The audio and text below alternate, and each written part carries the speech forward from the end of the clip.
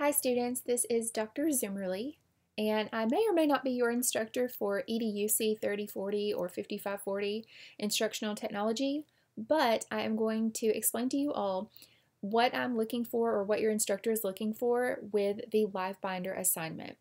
So you should be on this page. If you're not, have this page maybe opened up so that you can follow along with the tutorial video.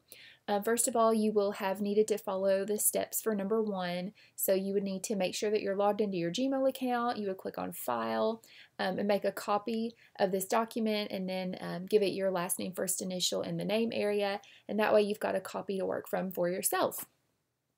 Next, I would want you to watch the intro video on the LiveBinder's website.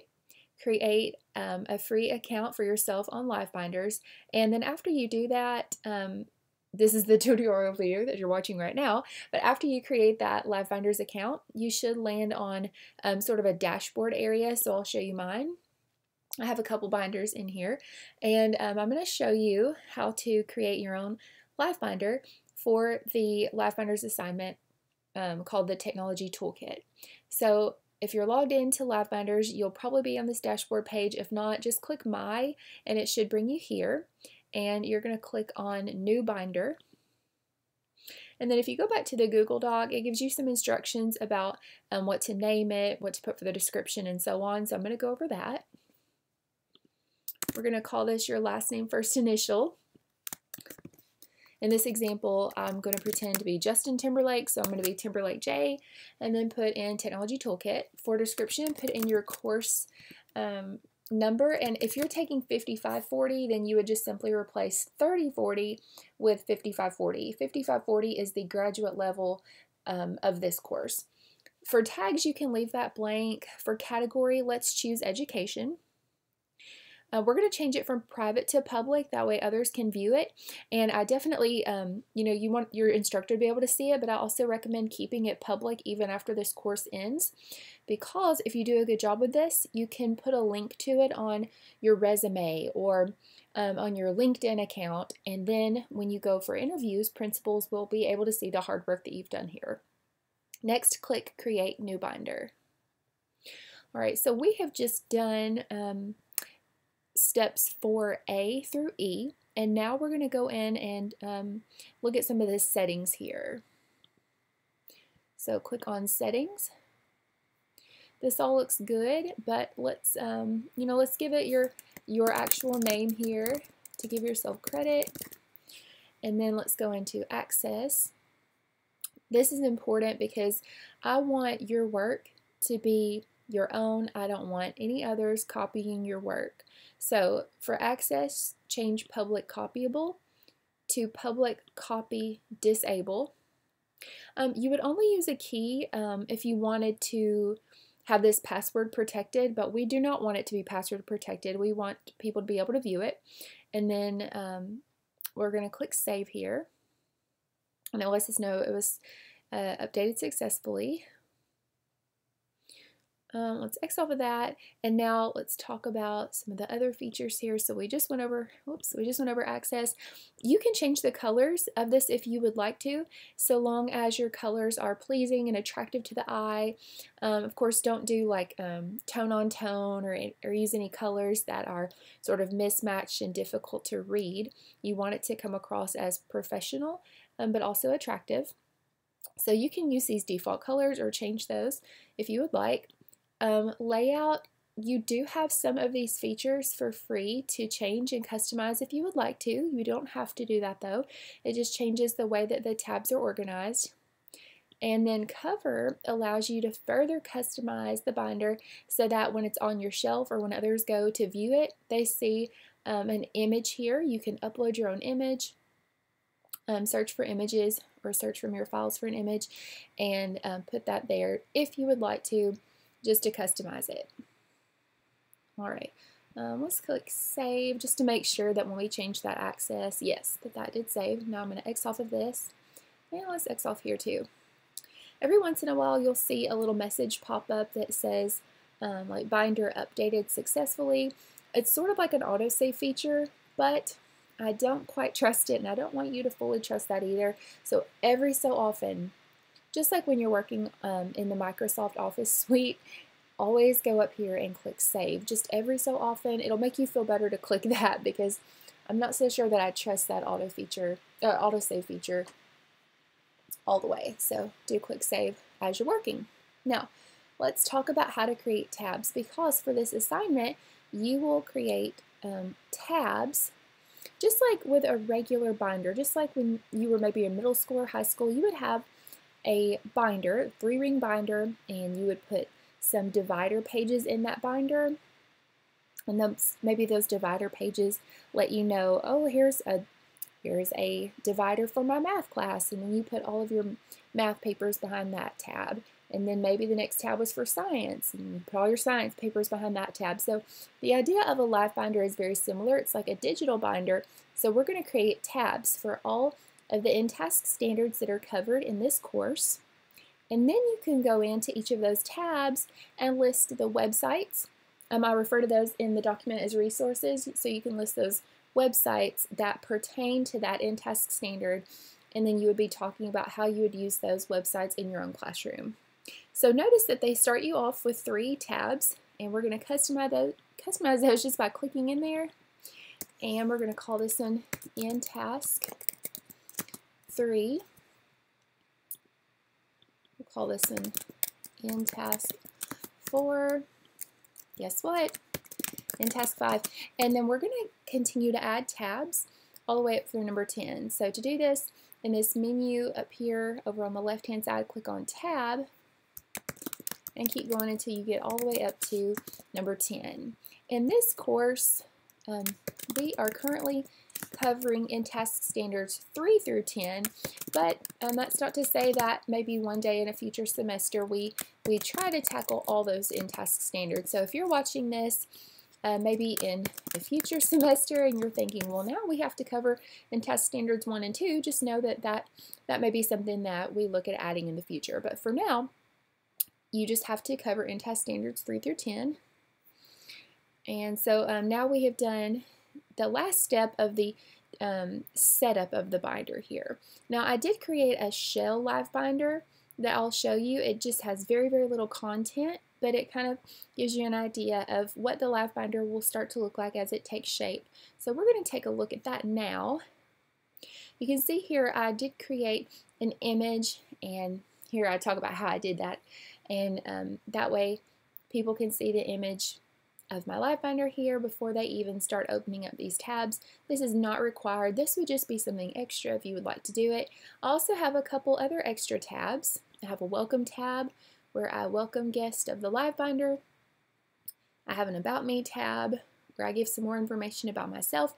Again, if you are using this on a resume, I would recommend that you customize it further so that whoever is looking at it can get to know you even better. But these, again, these are all optional. What you have to do will be starting here with in-task standard 3. And I have given this the name here, in-task 3, learning environments. And here is the statement that goes along with that. And you can also find those if you go back to the Google Doc. You can find those also here where I have the standards listed. You could copy and paste those directly from here into your LiveBinder if you would like. That is optional.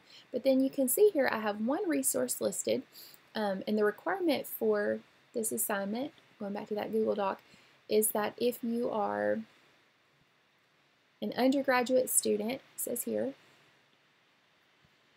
if you are an undergraduate student, you should include a minimum of 3 resources, or think of those as websites, under each in-task standard tab.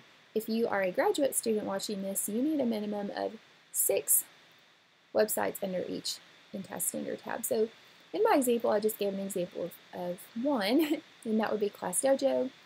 And here, notice I have 2 rather lengthy paragraphs to describe the Class Dojo website. And that is part of the requirement of the assignment, is that not only are you putting links to these websites in your LiveBinder, but you're also writing 2 paragraphs about that resource. And I'm really specific with what I'm looking for with those paragraphs. Here are the specifics. Include a rationale for each resource made up of 2 paragraphs. a summary paragraph, and an application paragraph. For this project, a paragraph will be considered a minimum of 4 sentences. You are welcome to write more than that.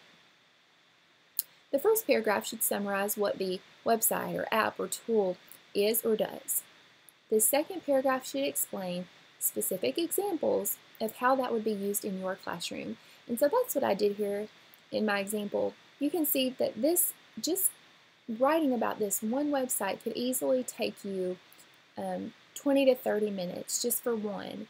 And so then you multiply that by 3. So I would say probably you're going to need to spend at least an hour writing these paragraphs for each standard, and then multiply that by 8, because in test standards 3 through 10, that's a total of 8 different standards, would be about 8 hours. And that would be the minimum requirements for undergrad students. So if you're a graduate student, you could plan on doubling that. So you can see why this assignment takes so long. It's not that it's difficult to use the tool. It's not that LiveBinder is so difficult.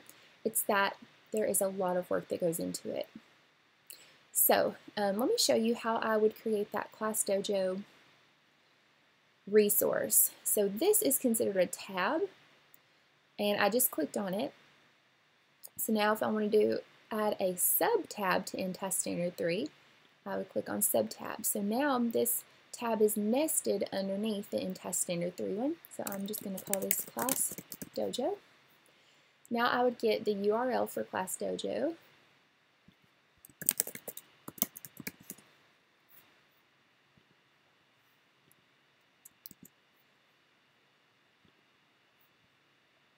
And I'm going to paste that in and then click Insert. So now that preview of the website has shown up. Let me just say there are some websites that even after you enter the address here, they will not pop up with a preview picture, and that is because those certain websites, there's just a few, but there are some educational websites that will not allow their content to be previewed in LiveBinders. So if that happens to you, it is okay, it's not your fault. There are some workarounds with that. You could just maybe take a screenshot of that website and insert it as an image.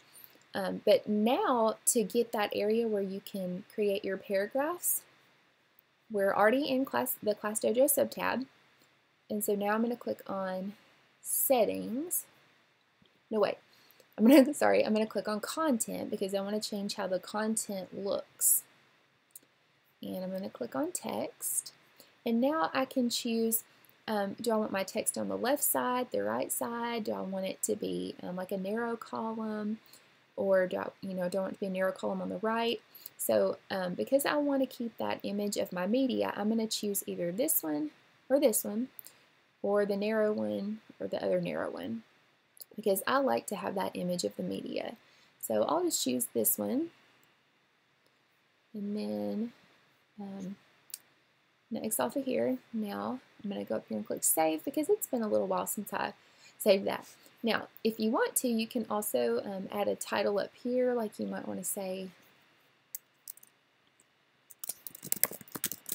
ClassDojo is a great behavior management tool. Now, you don't have to do that, obviously, but what you do have to do is come in here and add 2 paragraphs to summarize your website and to tell how you would use that in your own classroom. So now I'm going to click Save here. Okay, so let's go back to the directions page.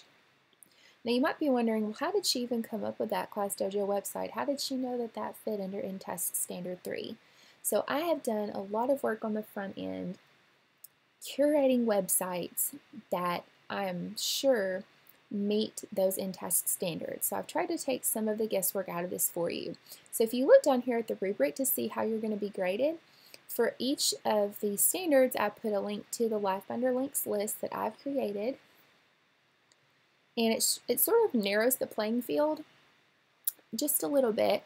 So what I've done is for each of these InTest standards, I have created a list of some excellent resources that could meet your needs, but that also meet the requirements of each standard.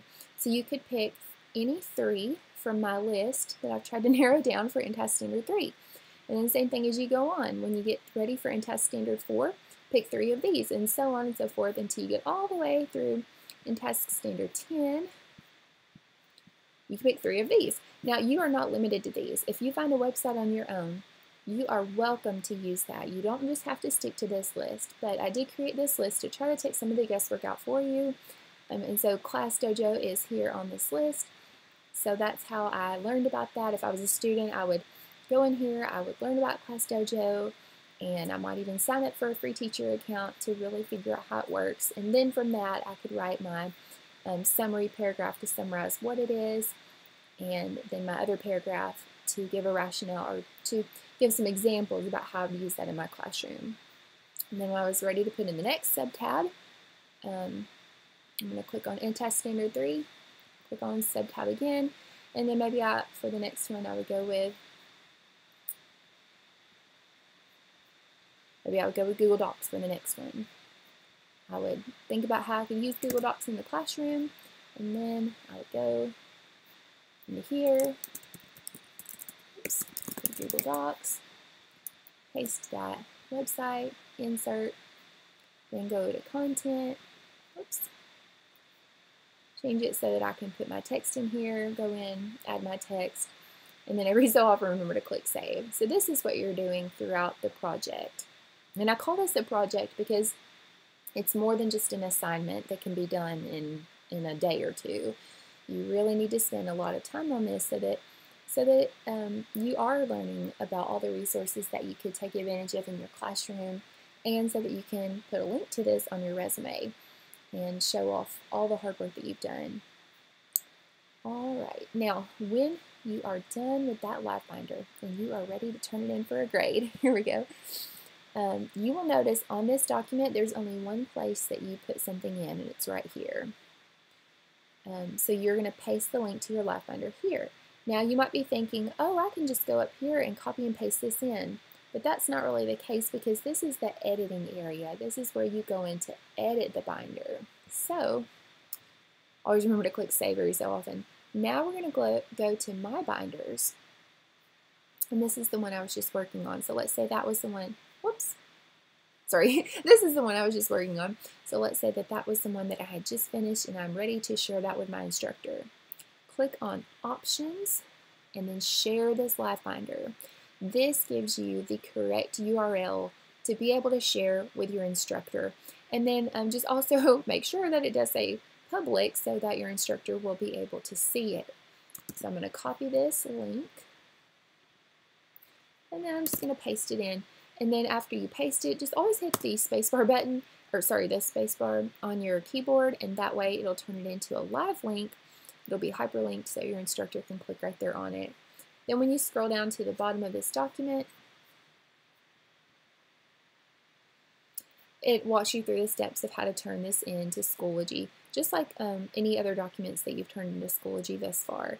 You follow the directions here to share the document by clicking Share, get Shareable Link, change Can View to Can Edit, and then turn that into Schoology.